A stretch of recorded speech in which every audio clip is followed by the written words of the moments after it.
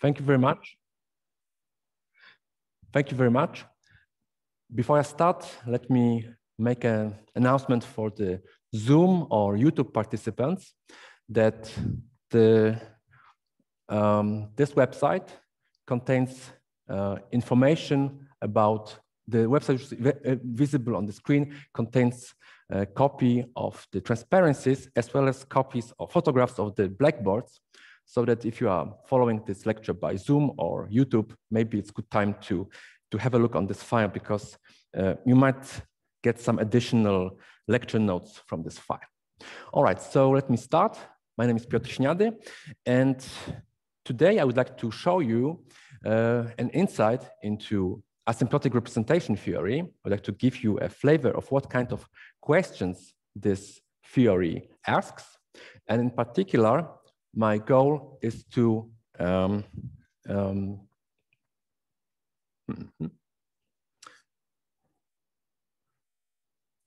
Dieses Meeting wird aufgezeichnet.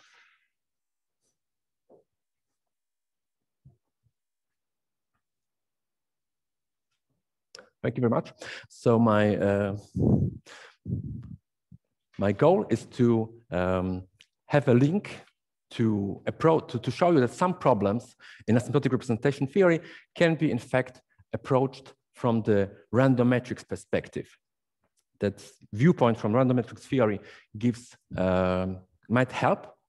And I hope that during coffee break, the participants of the conference will explain me how topological recursion might make the results, which we see today, even better. All right, so maybe it's a good idea to make a small crash course of what representation theory and asymptotic representation theory is about.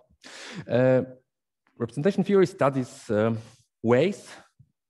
concrete ways in which abstract groups can be realized as concrete groups of matrices.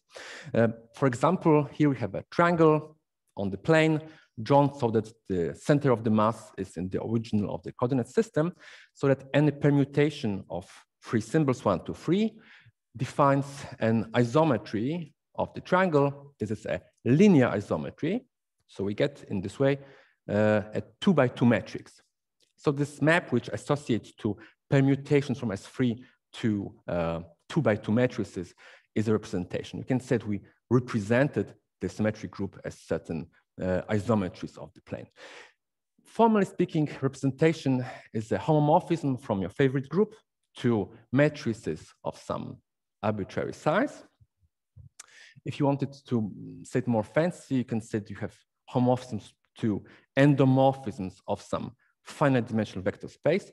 And one language note is that some people prefer to say that representation is this rho thing, is this homomorphism, and some people prefer to say that representation is V. So sometimes we'll say that rho is a representation, sometimes we'll say that this vector space, or better say, G module is the representation. This example might give you a false impression that representations are something super easy, and I hope that the next example will remove such illusions. This is a dodecahedron, and it's possible to select 8 vertices of this dodecahedron so that they form the vertices of a cube. In fact, this can be done in 5 different ways. So altogether, we have 5 colored cubes inscribed into the dodecahedron. Whenever we have a rotation of this dodecahedron, this rotation clearly defines certain permutation of the 5 cubes. It's an element of the symmetry group in 5 elements. If you think for a moment, or maybe a slightly longer moment, you'll see that this permutation, in fact, is always an even permutation. So it's an element of the alternating group. And in fact, there's a bijection. So in this way, we get the bijection between rotations of the dodecahedron and the elements of the alternating group A5. If you rotate the optics and you look on this bijection from the other side, you get in this way a map, a homomorphism from the alternating group A5 to isometries of the the decahedron. Okay, so this way we obtained a quite complicated representation of the alternating group A5.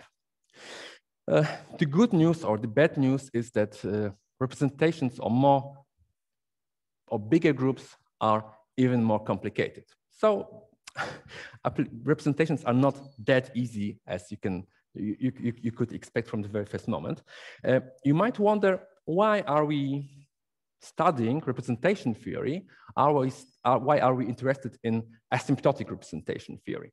So I need to give some excuse, some explanation, and I will give this excuse in the form of three sample questions one could ask at. I'm sorry. Before giving these three questions, I need to tell you that some representations are less interesting than the others. So such less interesting representations, which I don't like so much, are reducible representations. Okay, so reducible representation is the one which can be decomposed as a direct sum of smaller components. Concretely, this means that it's possible to select the coordinate system in your vector space so that all matrices associated to elements of your group in a universal way altogether can be block diagonalized in this form. All right, so I don't like such reducible representations. I like irreducible ones, and the irreducible ones play the role of, let's say, prime numbers in number theory. They are the fundamental blocks from which any representation is constructed. In this talk, I will concentrate on representations of a very specific group. This is the Lie group, the compact unitary group UD. And it turns out that there's a bijective correspondence between representations of this group and a combinatorial object between, these are weights or highest weights. So a weight is just a vector in which consists of d coordinates.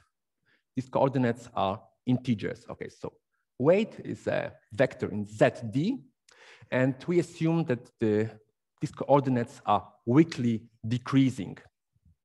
If you ignore for a moment that we allow the entries to be negative, you can think that the weight is kind of a Young diagram, and it's a good way of thinking. All right, so there's the correspondence between irreducible representations of UD and weights, and I'll denote by rho lambda or V lambda the irreducible representation corresponding to 2 lambda. All right, so here come the promised motivations for studying representation theory, or asymptotic ones. The first one is quite practical, comes from the studying of group S52. We have a deck of cards, and the question is how many times you have to shuffle your deck of cards if you are playing poker so that these cards are sufficiently well shuffled. This is a problem from probability theory on groups. Essentially, what we are doing is that we are considering a multiplicative convolution in a non-commutative group. If we would have this kind of convolution problem on the real line, the answer, the right tool is to use Fourier transform. All right, so the good news is that there is a substitute of Fourier transform if you're working with non-commutative groups, and this is given exactly by representation theory. All right, so in almost any problem in which you would usually use Fourier transform, you should use the representation theory, and this is the right tool.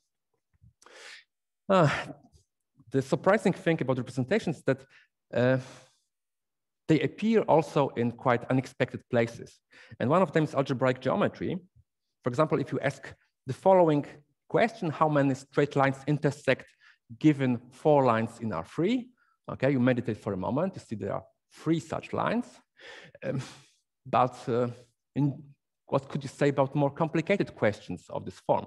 Well, it turns out that the representations about which I will speak today, in fact, give an answer to this kind of questions, and the link is quite surprising. All right, here we come to $1 million problem, to one of millennium problems.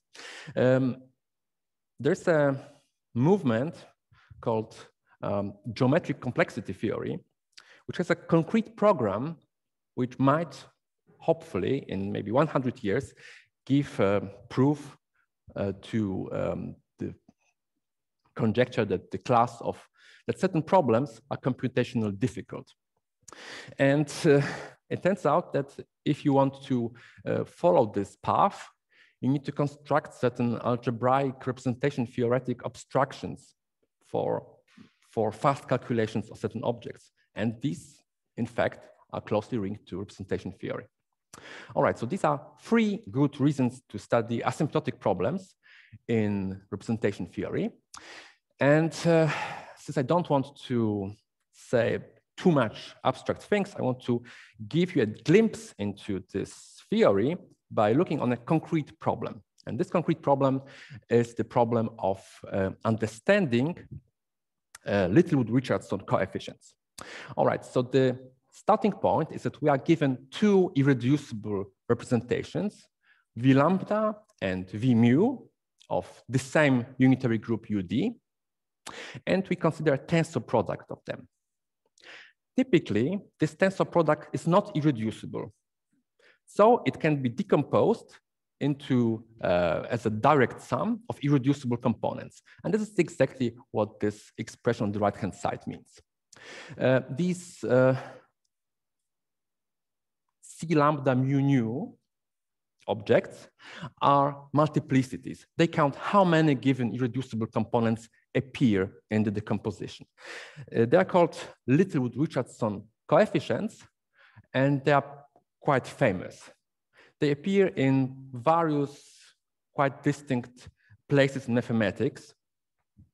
And in fact, one of the biggest problems in algebraic combinatorics of 20th century, open for many decades, was in fact to show correctness of a certain algorithm, which was in fact given already by Littlewood and Richardson for calculating these numbers. So for many decades, we knew how to calculate these numbers, but we didn't know why this algorithm is correct.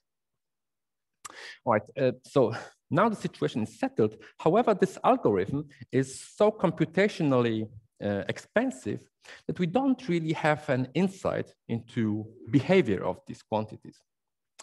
All right, so so how to address these? How to understand these coefficients in the scaling when your lambda and mu become big in some sense? And asymptotic representation theory has some number of ideas, and one of them is maybe you can translate this question of understanding Littlewood-Richardson coefficients to a language of probability. All right, so asymptotic representation theory would tell you you should randomly choose a random irreducible component from this interesting tensor product, okay, randomly, and then you should ask probability style questions about this random object. If you want to make it in a concrete way, this means that when you're starting with lambda and mu, you should define a certain probability measure, which to any nu associates probability. There's a normalizing factor, which is in the denominator. It's used so that the measure becomes probability summed to 1. And the probability of nu should depend on 2 things. First is our favorite, beloved Littlewood-Richardson coefficient, C, and the second factor is dimension of the representation. So this way, representations which, in this way, this probability measure is proportional to the total dimension of all irreducible components of your favorite type you want to understand. All right, so the problem became probabilistic. What can you say about statistical properties of nu in the limit when parameters tend to infinity, when d tends to infinity, when lambda tends to infinity, when mu tends to infinity? All right. I need to tell you a bit about notation. In order to be precise, if you want to address an asymptotic problems, you cannot just speak about lambda. you need to speak about a sequence of lambdas, and same for mu. So formally speaking, our starting point is not a single lambda, but it's a single sequence of lambdas, sequence of mu's, where the diff element of my sequence has d components. Okay, so we have sequence of mu's, sequence of lambda, sequence of mu's, and we have a sequence of real numbers. I call them Planck constant and write it as h with a funny head. The name is not, this name is not a coincidence. In fact, it's, I will see that it has some physical meaning. These sequence of real numbers should converge to 0. And essentially, it tells you how quickly lambda and mu grow. So typically, you know, entries of lambda and entries of mu are integer numbers. And if you want your problem to be meaningful, you should make these integer numbers big. Okay, so this Planck constant is used as a number so that if you shrink down all these lambdas and mu's by the factor by Planck constant, you should get something which is bounded. And this is the meaning of this blue assumption. In fact, I don't want to be super precise in this moment what I really assume here. And in a couple of minutes, we'll see what is the best way to state this blue assumption about the limit behavior of lambda and mu. If you like Young diagrams, you can think that lambda is a Young diagram and Planck constant tells you in which way you shrink this Young diagram so that it converges to some nice limit shape. Nu d, okay, now we don't have just nu, we have nu with index d. Okay, so nu d is a random irreducible component of this tensor product which appears in Littlewood-Richardson product. And our problem is, what can we say about Planck constant multiplied by nu? As you can see, the number d appears everywhere on the slide, and it's a bit annoying. So to keep the notation light, I decided to write this number d with gray numbers, gray font, and from the following on, you will not see this d anymore. But you should keep in mind that it's there. So we are considering limit as d tends to infinity. So this is my problem. And here comes the solution to this problem. The idea is to the first step is to pass from the representation of the Lie group to representation of the Lie algebra. Lie algebra is the tangent space to our Lie group in the identity. So passage from representation of the group to representation of the Lie algebra is just taking derivative of our representation in identity. All right, so the good news is that the Lie group of the unitary group has a super nice, easy structure. This Lie algebra, okay, you have to consider its complexification, but this is a really small issue. This Lie algebra turns out to be simply the matrix algebra of all matrices of size D.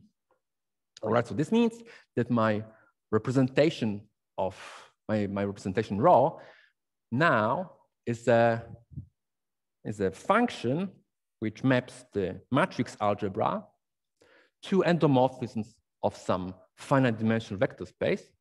And the fact that my original representation of the group was a homomorphism, was a group homomorphism, is translated into the fact that the Lie algebra representation preserves the bracket. This means that if you take the commutator of two matrices corresponding to x and y, this is the same as taking the commutator, taking the Lie bracket, and then applying the representation.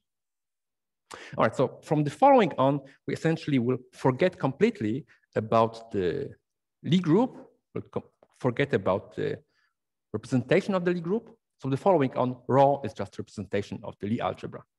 In fact, I could have started from the very beginning with a representation of the Lie algebra, but it's more difficult to convince people that representations of Lie algebra are interesting. All right, I promised you perspective of random matrix theory, and here comes a kind of the main hero of this talk, a matrix which we'll view as a kind of random matrix. This matrix was introduced a really long time ago by Perelomov and Popov, and this matrix encodes full information about your representation.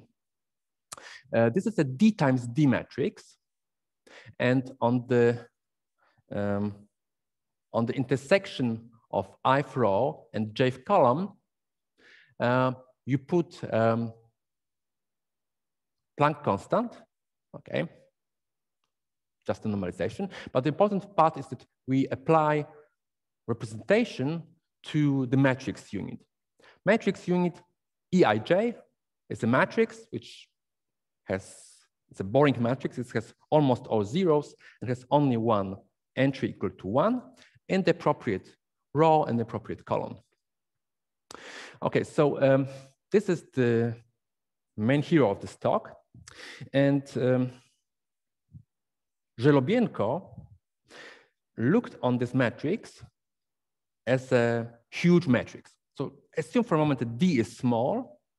So one way of looking on this matrix is that it's a small matrix, D times D matrix, but entries of this matrix are huge matrices produced by representation.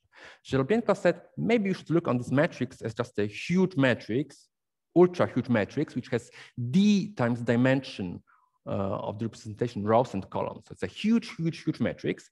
And he calculated the eigenvalues of this huge matrix. He calculated multiplicities, he calculated eigenvalues. To simply put, he calculated the spectrum of this matrix. And this spectrum is given by quite explicit formula, which we don't need today. The point is that this spectrum of this matrix A depends in a super nice way on your on lambda, on your weight, if you apply this construction to an irreducible representation. So the moral lesson we get from this slide is that it's convenient that there's an alternative way to encode information about the weight, not as lambda, but as a spectrum of this matrix. So in fact, I promised you that I will explain in some moment this blue assumption. What does it mean that lambda multiplied by Planck constant converges to some limit? Now I am able to tell you precisely what I want. I want exactly that spectrum of this matrix A converges to some nice probability distribution on the real line. If you want, you can say, let's take it, Wigner distribution or Marchenko-Pastur, your favorite distribution on the real line. All right, so this is... Excuse me, can I ask a question? Yes. How is this spectrum related to the character of the representation, if at all?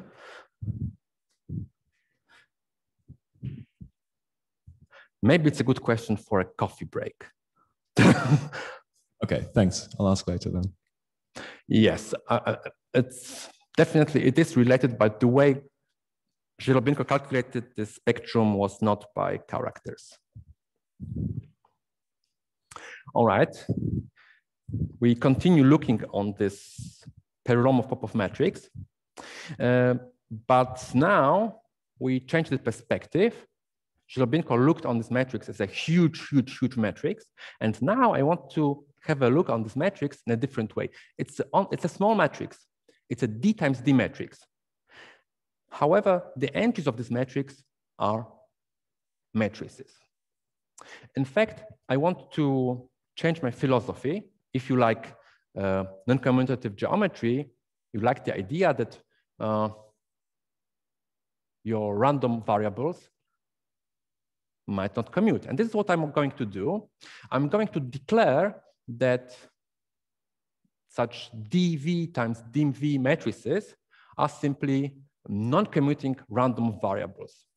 Nothing changes. This is the same object, but I change the perspective on this story. Okay, so my algebra of my non-commuting random variables is the matrix algebra of the size given by representation, and the mean value, this is the information which you need to have when you're working with non-commuting random variables, is so mean value is defined as normalized trace, the usual trace divided by dimension. Okay, so nothing changed. It's the same matrix, but now I changed the way I look on this matrix. It's a d times d matrix, and the entries of this matrix are non-commuting random variables. If I have this viewpoint, I'm able to say something which already appeared in Roland Speicher's talk. Namely, I can say that this matrix is unitarily invariant. Being unitarily invariant is defined in the following way. Matrix is unitarily invariant if conjugating by an arbitrary unitary doesn't change the joint distribution of its entries, d-square entries in this case. Now, the setup has changed. In Roland Speicher's talk, these random variables were classical random variables. Now, our random variables are non-commutative random variables, but the notion still makes sense. You just need to say that joint distribution of your d-square entries of your matrix is just given by a collection of expected values applied to all non-commutative polynomials in d-square variables. Okay, so thanks to this philosophical viewpoint, we can say such a statement. And in fact, it's super easy to prove that this result holds true. This comes from the fact that our representation of the Lie algebra comes, in fact, from the representation of the Lie group, and there's some nice relationship between action of the unitary group. So in fact, this is super easy. It's based. It's a super easy consequence of the fact that our Lie algebra comes from representation of a group. All right. The bad news is that the entries of this matrix don't commute. But the situation is not as bad. I'm going to measure, to quantify the extent to which they don't commute. And one way of doing this is to calculate the commutator of some two entries. Okay, so I select two entries, Aij and Akl, and I want to calculate the commutator. And the good news is that since this is a representation of the Lie algebra, commutator is translated into the Lie bracket in my Lie algebra. Okay, so this way the outcome of this commutator is representation applied to certain commutator of two matrix units. This commutator is usually 0. Sometimes it's not 0. Anyway, if it's not 0, then it contains at most two summands. And this commutator, so in other words, this commutator is a linear combination of at most two matrix units with coefficients plus or minus 1. And so in other words, the object which appears over here is the linear combination of this black part on the right-hand side is the linear combination of at most two entries of our matrix A. However, and this is the key point, we have an additional red Planck constant over here. This Planck constant appears for a very simple reason. There's one Planck constant in first factor here, Aij. There's one Planck constant sitting in Akl. We absorb one Planck constant here to obtain an entry of our matrix A, and we ended up with one extra Planck constant standing in front. And so this means that essentially when Planck constant tends to 0 and we have an asymptotic situation, then this commutator in some sense will converge to 0.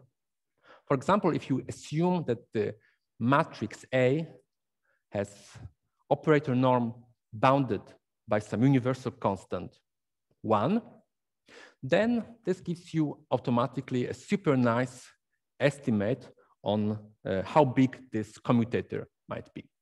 So the moral lesson which we get from here is that asymptotically, as h tends to infinity, the non-commutativity in my matrix tends to 0.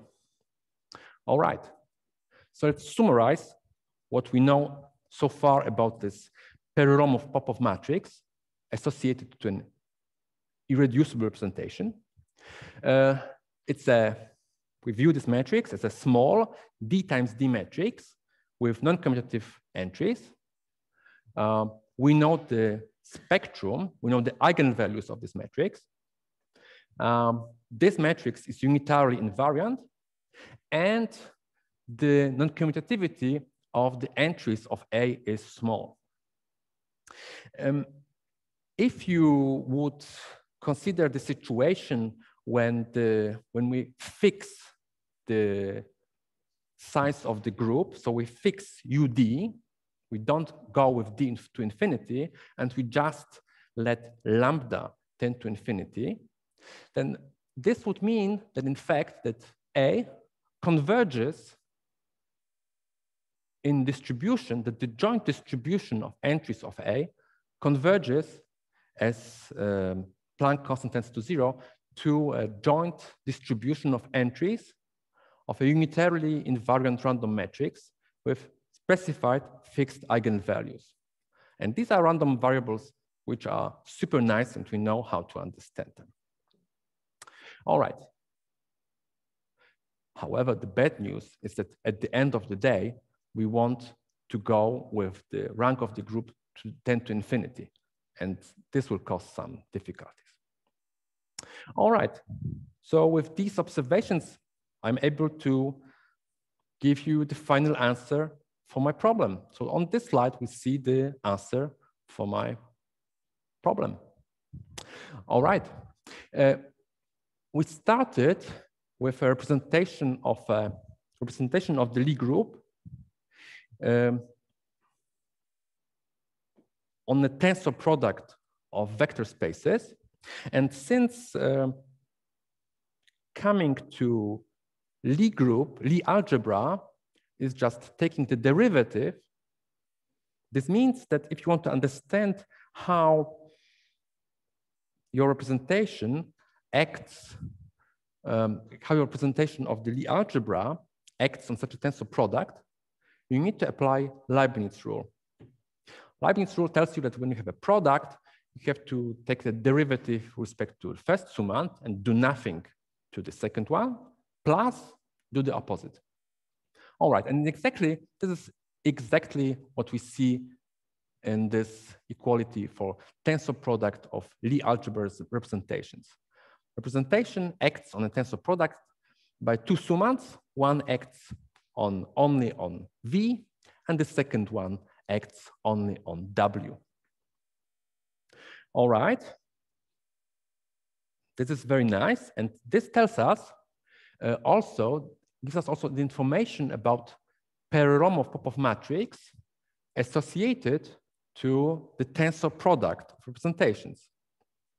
This Perelomov-Popov matrix associated to tensor product can be written as a sum of two D times D matrices. The first summand contains only the part in which we are acting on the first factor, on V, and the second summand contains only the action on W. Since these two actions commute, this means that all entries of the left summand commute with all entries of the right summand. Furthermore, if you look on the entries of the first matrix and on the second matrix from a viewpoint of non-commutative probability, you can just say that they are classically independent. Whenever you have a polynomial, you have two families of non-commutative random variables, but they commute. Each class commutes with random variables from the other class. And furthermore, if you calculate the mean value of a product of something from the first class and the second class, this expected value factorizes, just like in the classical probability when you have independent random variables. Okay, so we have entries of the first summand are independent, statistically independent from the entries from the second summand. Okay, and here comes the culmination. We have two summands.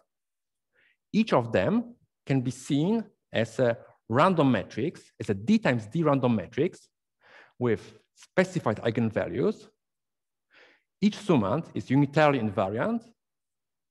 And what else? That's it. Okay, so if D would be fixed, if dimension of our unitary group would be fixed and lambda and mu are huge, this means that simply the probability distribution of a random irreducible component of this little Richardson product has exactly the same converges in distribution to eigenvalues of a sum of two random matrices with fixed eigenvalues. Okay, so, okay. This is the final answer to this problem. Okay, you might complain that it's not a super concrete answer. Or you might complain that I didn't really solve this question. But I simply transferred this problem to a different department. I just said that, okay, now this is a problem which my colleagues from random matrix group can definitely solve for you. Now I can have my afternoon free. Okay, so this is how this is how the proof would work if D is fixed. However, the problem is that when you would like to make this reasoning precise in the scaling when D tends to infinity, we encounter a problem. And the problem is related to the fact that in my reasoning, I used the argument that the joint distribution of certain non-commutative random variables, these are entries of my Perelomov-Popov matrix, converges in distribution to joint distribution of certain commuting random variables. These are entries of a random matrix. The bad news is that when you want to tend with D to infinity, there is no limiting object to which you could say that your non-commutative objects really converge. So there's a serious problem how to formulate this kind of intuition in a formal way. All right, so those of you who want to have a look on how the proof really works, then let's have a look on a slightly more detailed proof. Okay, so the idea for the rigorous, how to make this reasoning rigorous in the scaling when D tends to infinity, is to essentially revisit ideas which you have seen during the last talk of Ron Speicher. So the idea is that whenever you have a random matrix, there are two types of quantities which you could use to describe this matrix: the microscopic quantities and macroscopic quantities. All right, so let's start with the microscopic ones. Microscopic quantities are related to small number of entries of your matrix. So for example, typically such an information is, for example, you might ask, you form a polynomial, a monomial in entries of your matrix, and to ask what is its mean value. If you are more subtle, you might ask questions about covariances or cumulants of classical cumulants of higher order. But today, let's stick to simple things first. Okay, so typical quantity, which is microscopic, is the mean value of a monomial in entries of your matrix. And this is a formula which appeared in, the top formula is the one which appeared in Roland's talk. Roland referred to this as Wick formula. And this formula essentially tells you that if you want to calculate such a general monomial, you should look for all permutations, sigma. This permutation is from symmetric group SL.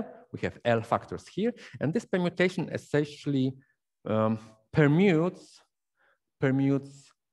second indices. So we are looking for all ways to permute J's so that they match corresponding I's.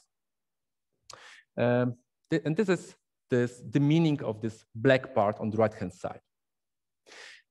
There is a red part. This is my, as a quantity which was denoted in Roland Speicher's talk by K sigma. And this quantity is also a mean value of certain monomial, but this monomial is super easy. Namely, I select, I'm looking on a monomial in A's, which are selected from the first L rows and first L columns. From each row and from each column, I select exactly one entry, and permutation sigma tells me how to match rows and columns.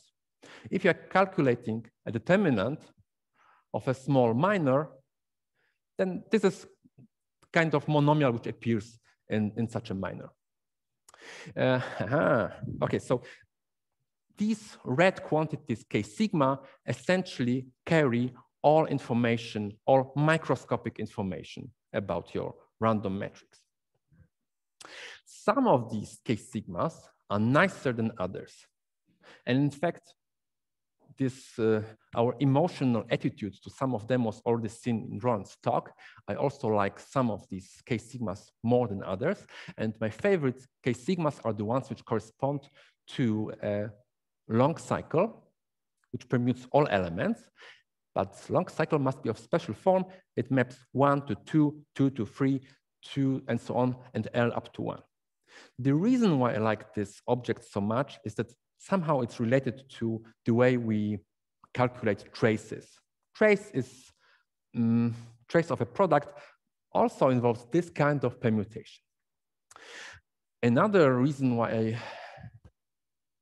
like this special sigma so much is that if you scale this specific K sigma with the right choice of normalization, this turns out to be equal or almost equal to the free cumulant of your random matrix. All right. Yet another reason for studying this specific K sigmas is that they are additive. This means that if you calculate K sigma for a sum of two matrices, one matrix plus second matrix, so you get a huge product, expected value of a huge product, and each factor is a sum of an entry from A and entry from B. A kind of Newton formula tells you that you should have 2 to the power L summans. But the magic is that most of them are 0. Only 2 of them survive, and these are exactly the one which involves only matrix A and the second one with matrix B. These quantities are additive, just like free cumulants. All right, so these are microscopic information, and some of them we like more than others. Here we will encounter the macroscopic information. Macroscopic information, yes. You said there are, actually, if you try, you have 2 to the L summans, but how many do you have exactly after this cancellation? You have only 2, and these are the ones you see over here. That's the only ones. Okay, so here come to the macroscopic information. You ask about things which are related to whole of your matrix. And an example of a macroscopic information is the following. You take your matrix, take it to the 11th power, take trace, and then take the mean value of this trace. If you are more adventurous, you can try something more complicated. A matrix A to the power L1, trace of matrix to the power L2, and then mean value. But essentially, we are interested in this kind of quantities when we are asking about macroscopic quantities. In particular, when you want to calculate spectrum of a random matrix, it's related to these kinds of quantities. You can read it from these numbers.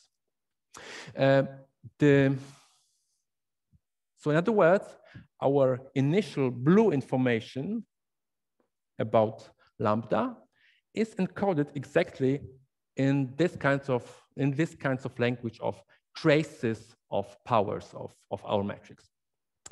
In fact, if you apply this Wick formula to trace, you see that there is an explicit way to calculate your macroscopic quantities in terms of your microscopic quantities, K sigmas. But, okay, so the moral lesson is that coming from microscopic information to macroscopic is super easy. But the question is, can you go the other way around? And the answer is no. And let's have a look why we encounter a problem. Each of these so I'm going to look on each of these equations as an equation. Our unknowns are microscopic quantities, K sigmas. Okay, so in the perfect world, the number of equations should be equal to the number of variables. So let's check if this is the case. Okay, so the number of equations is equal to the number of trace-style quantities which you can calculate. So you take powers of A, trace of it, and mean value. Okay, so if you fix the homogeneous degree to be L, the number of such quantities grows at most like the number of compositions of the number L, so it grows at most exponentially fast. But the bad news is that the number of equations which you have is equal to number of variables which you have is equal to number of permutations, and this grows like factorial. So this means that you have small number of equations and a huge number of inequalities, and in fact you cannot get information about your microscopic data. The difficulty comes from the fact that I was too ambitious, and from the very start, I considered a matrix, a random matrix, which is unitarily invariant, and its matrices don't commute. So if you have such a matrix with non-commuting random variables, then indeed there's no way to get microscopic information from the macroscopic ones. Typically, when you're working in random matrix theory, the entries of your matrix are just numbers and they commute. Then the situation changes because essentially, if you take into account that you can in fact shuffle your entries, shuffle your A's in the definition of K sigma, then one can use a bit of symmetry, unitary symmetry of your matrix, and see that in fact these quantities K sigma, they don't really depend on full structure of your permutation. These K sigmas depend only on the length of the cycle. They depend only on cycle structure of sigma. All right, so if you know that your matrix is commutative, it has commutative entries, then in fact, the number of equalities is equal to the number of partitions, and the number of variables is also equal to the number of partitions. You have perfect match, and you in fact can solve the system of equations. All right. The good news is that we have a situation in which the matrix entries don't commute, but we have a good control over their non-commutativity. Whenever you want to calculate such an evil K sigma, for example, K sigma related to a cycle which is evil. It's not cycle 1, 2, 3. It's an evil cycle 1, 3, 2. Okay. Then, by observing that the entries of your matrix fulfill commutation relation coming from the Lie algebra, it follows that you can, in fact, interchange the order of your factors. There is, however, a small price. You have to add a small junk error term, which contains the Planck constant. Okay, so if you make this calculation to the very end, the good news is that you are able to stretch, to rewrite any of the evil variables, which correspond to cycles which are not nice, in terms of nice cycles, which are kind of canonical, plus the error terms. All right, so the homework to finish the proof, one has to make sure that, in fact, this junk is small.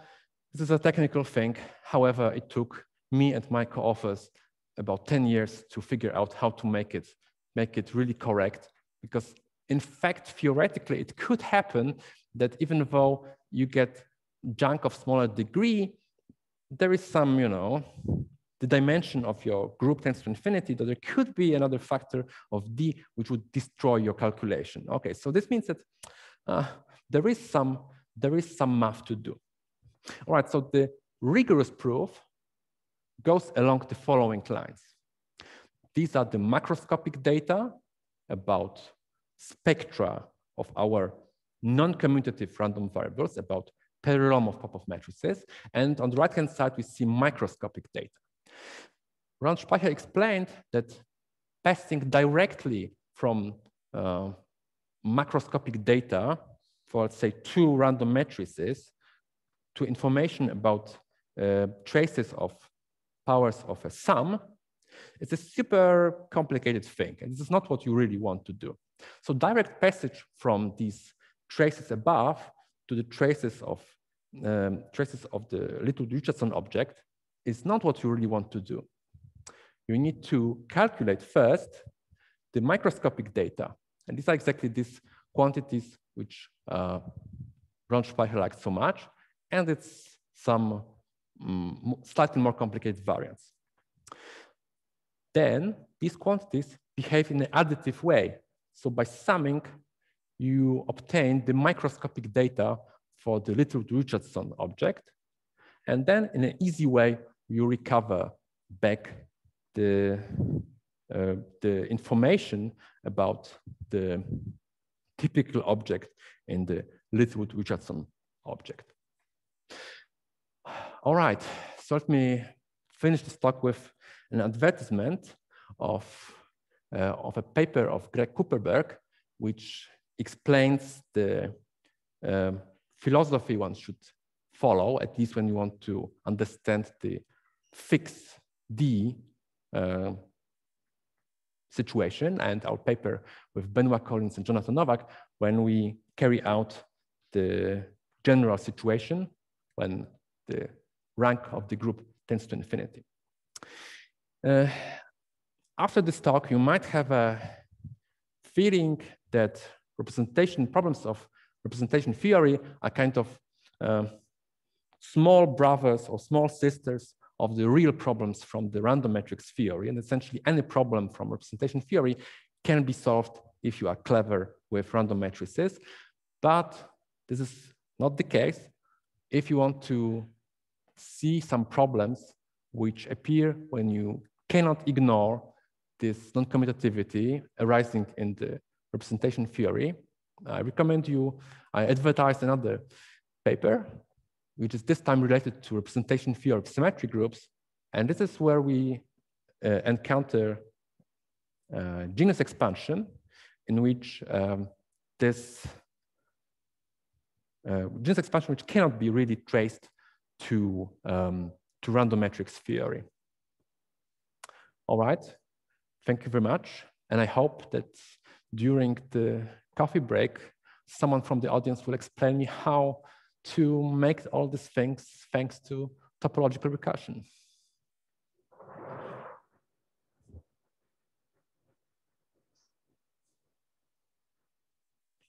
So thanks a lot. Are there any questions?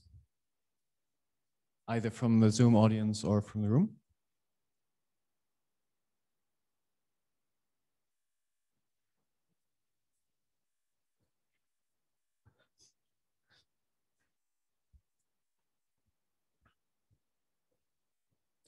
This will be a question from Octavio Arismendi. Yeah, so what I didn't get is like you have an H there which gives the whole information about the commutation. So in principle, all the information that you need is there, no? So That's right. Here, for example, you show us how to get 132 from 123 and 12. That's right. So in principle, you have the equations that you need to solve your system. That's right. That's right. Yes. Yes. So in principle, you have an answer, no? Yes. This is what was my message. Yes. This is what I tried to communicate. Yes. So got it right. Yes. This is what. So what I mean is you don't need to. Okay, maybe for the asymptotics you need H going to 0, but in principle. Okay. So so I don't want to invade the coffee break too much, but anyway, the problem in the case when you go with d to infinity is that essentially you don't.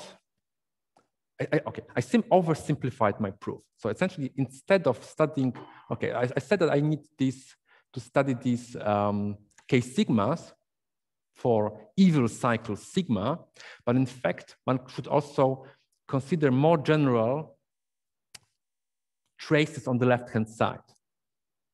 So trace, I got a good formula to explain. Okay, so typically a trace is such a beautiful product. And the way these indices are arranged is given by some permutation. Okay, so if you want to carry out this computation fully, you also should consider the evil traces, evil moments in which this permutation is wild. Okay, it does have a true interpretation as a trace, but these are quantities which we need to calculate. And you also need to find a way to stretch out these traces. And okay, by applying commutation relation, you might get a loop. And this loop gives you an extra factor of d.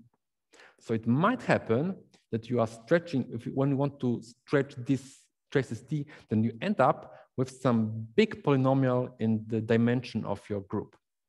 And then it's not super clear if the number of factors of Planck constant is sufficient to kill this factor.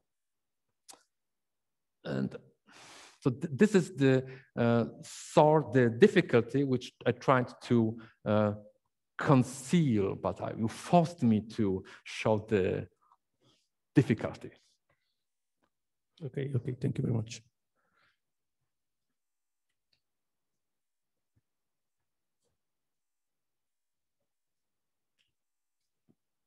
You mentioned at the beginning the problem of shuffling cards, and actually probably the best way to solve the problem is to use non-commutative representation theory of the symmetric groups.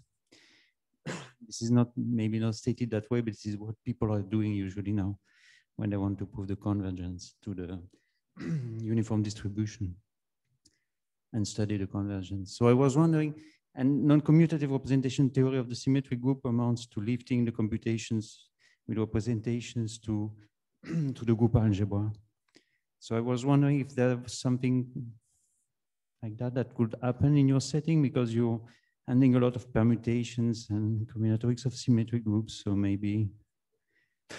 Okay, so definitely if you want to understand shuffling of cards, then we should not study unitary groups, but representation of symmetric groups. Yes.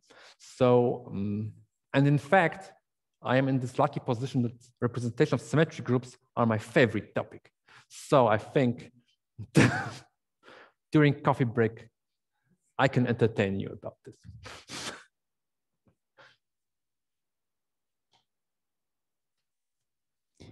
Any more questions right now? I think there's already quite a few for the coffee break right now. I can still ask something quickly before, maybe. So you're really using a lot of limiting arguments, but there's always, well, there's also a lot of theory about like actually infinite group, like say general linear algebras, and the representation theory of those is also given by any kind of partition. And I was wondering if you could do something like a general linear algebra with non-commutative entries, but then an infinite general linear algebra, and if that would be related to what you're currently trying to do? Okay, so indeed, after this talk, you might have a one-directional viewpoint on asymptotic representation theory. And one of the topics which is or was studied is what can we say about representations of infinite groups, like infinite unitary group or infinite symmetric group. And in this context, one should represent these groups not on finite dimensional vector spaces, but on infinite dimensional vector spaces. And this causes some difficulties. And in particular, if you consider the notion of irreducibility, then it's not super well, not a super nice notion. So the way to address such questions goes through operator algebras. So one should consider von Neumann algebras. And the notion of irreducibility should be replaced by studying representations which are von Neumann factors. So there is a facet of asymptotic representation theory which studies infinite groups and infinite representations. Right, and is that also, like, does your limiting argument go towards that infinite set, that infinite case, or is that okay, really unrelated? That's a super nice question. In the case of unitary groups, I'm not sure about the answer, but one could ask similar questions for the symmetric group. And then the situation is well understood. And this was the fantastic work in 1980s of Wierzch and Kerov. They understood that the representation theory of the infinite symmetric group as an infinity can be described in a very conceptual and nice way as the limit of the representation theory of finite symmetric groups. And in this way, one produce in the context, the asymptotic representation theory is full of very nice probabilistic objects, harmonic measures, random walks on interesting objects. So the answer for symmetric group, the answer is yes. And for the unitary groups, oh, this is a super nice question. Okay, thanks. Are there any more questions? If not, let's thank Piotr again.